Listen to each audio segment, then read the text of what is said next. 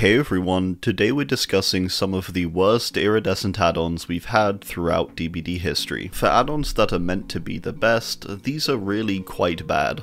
Let's get into it. Iridescent Photocard used to have a very odd effect. Currently it's not too bad, but that's after considerable buffs. The purpose of it is to hit a few blades, then get the survivor exposed to where they can be insta-downed. It doesn't really make sense a lot of the time, because why wouldn't you just want to use your blades instead? Currently this can be done at 2 or less away from max laceration, where previously this was just 1 blade away.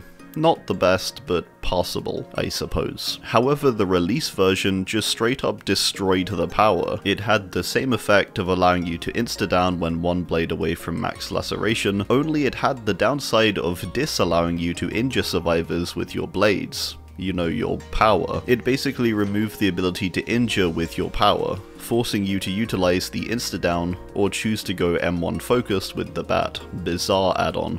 Throes Compilation is another trickster add-on. This was also just very strange on release, although with an admittedly cool concept that would have worked well as a meme add-on. Currently it gives the pretty awful effect of automatically reloading all your blades after exiting main event. On release though, this add-on would make your blades do half damage. So with there being 8 laceration bars originally, this would mean 16 blade hits for a single health state. The only way they could do more was by hitting consecutive blades without missing. Each blade hit raised the 50% up to a maximum of 200%. You might think that doesn't sound too bad, but this number would reset whenever you missed, returning it to 50%. Essentially you had to play Trickster perfectly, without missing, to get any value. And all of us know too well, I think, just how accurate Trickster is. His power is a spam power, ultimately. It's not meant for precision, so forcing this playstyle is rather odd. I do kind of like the idea,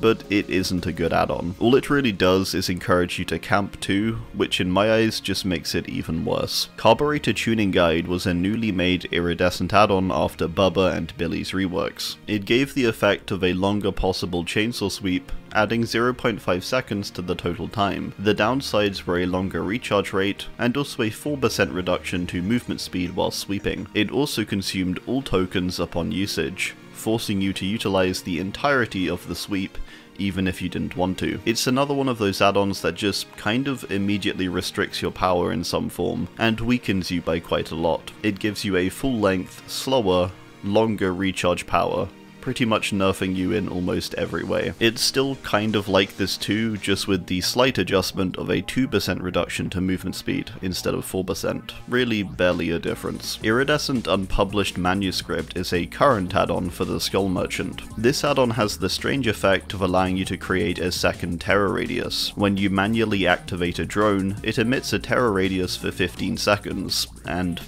that's it. It also nerfs your power by increasing the time it takes for you to manually reactivate drones by 25%. It's odd that it has a downside at all, but hey. As much as I like the concept of this add-on, it seems like it should be in a much different category, like a brown or yellow meme add-on. I've heard it can work well when playing with terror radius perks like Starstruck or Distressing, but I mean, that isn't enough of a reason to argue its strength in my opinion. The times I've used this add-on, the feedback I've had in endgame chat has been that it wasn't even noticeable as an effect. A shifting terror radius or something would work a bit better, but this just doesn't make sense to me. Once survivors realize what's up, it becomes even more worthless. It's not exactly hard to figure out, I don't think. Iridescent Brick was introduced as part of Billy's rework in Year 4. This add-on gave an effect similar to its current one of making you undetectable after a short duration of chainsaw sprinting. Currently it's just 2 seconds, which is okay. The old version, however, was 5. Now, 5 seconds is a lot longer than it sounds, and most maps don't even have the option to maintain a sprint for 5 seconds. There are a few maps, I think, in which it's actually impossible. I don't have much to say about this add-on, as it's pretty straightforward why it's not that good if you can barely activate it on most most maps or instances. Even if you do activate it, your chainsaw is still very much loud. Remember that all this is doing technically is suppressing your terror radius with the undetectable effect, which is by no means a guarantee that you won't be heard. It also takes a bit of time for the effect to actually come into play, as it narrows down your terror radius. Iridescent Umbrella Badge is an add-on we've discussed before,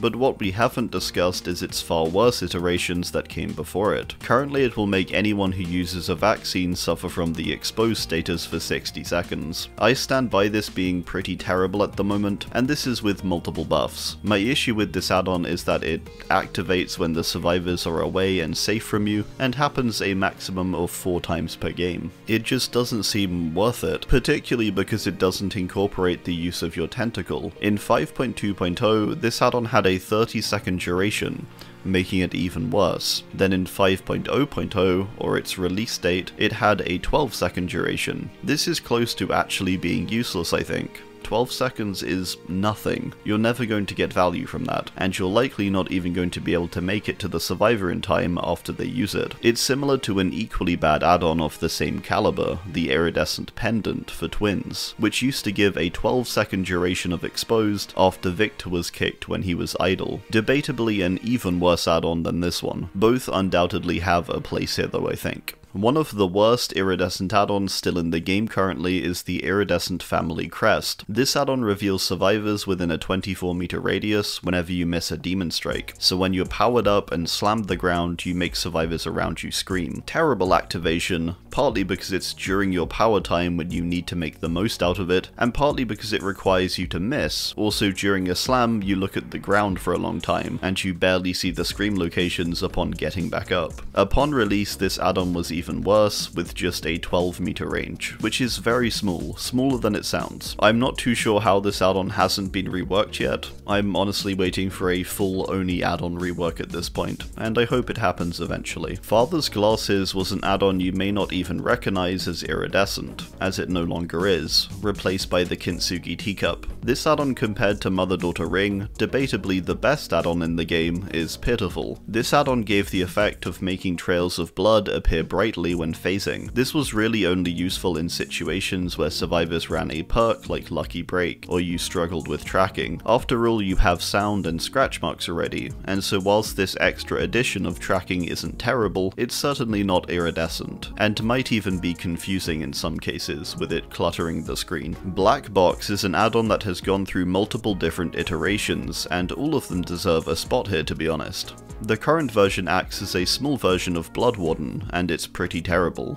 It's a fun idea, and I don't want to criticize it for that, but its effect is still dreadful for an iridescent. However, it was worse back in the day, prior to its rework in 3.1.0. This add-on would make the Obsession start the game in the dream world, and it would be impossible for the Obsession to wake up for the duration of the match. Again, this is horrendously lackluster, and will get you little to no value. Getting people to sleep isn't hard, this barely buffs you. It gets worse though. The 1.8.0 release version did this same effect, except the Obsession could wake up. All the add-on did was start the Obsession in the dream world, which can be undone with something as simple as a failed skill check. Truly dreadful. Hellshire Iron gives you the effect of undetectable after spearing someone. I would debate, however, that its old version was actually worse. In the PTB for Slinger, the add-on would reveal all survivor auras within Slinger's terror radius, so long as someone was speared. Back then he had a smaller terror radius of 24 meters. When you've got someone speared, you're pretty much locked into that view too, so you can't really look around to check your surroundings, making this add-on pretty worthless. It has the off chance to maybe reveal someone hiding, I guess. For whatever reason, this add-on was nerfed further upon the live release, and was given a 6-second cap